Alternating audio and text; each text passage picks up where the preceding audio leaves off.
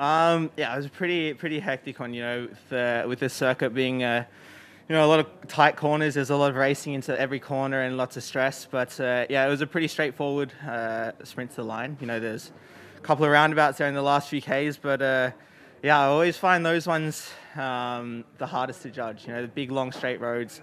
You don't know who's coming from behind, and it can get quite messy. And yeah, we lost each other a little bit there in the roundabout 800 to go, and maybe I was a little bit too far back. But even when I sprinted, it was a pretty average sprint. I didn't really have the power to go. So yeah, it was a bit disappointing to end the tour like that. But I'm happy with the way the tour went, and I got what I needed out of it.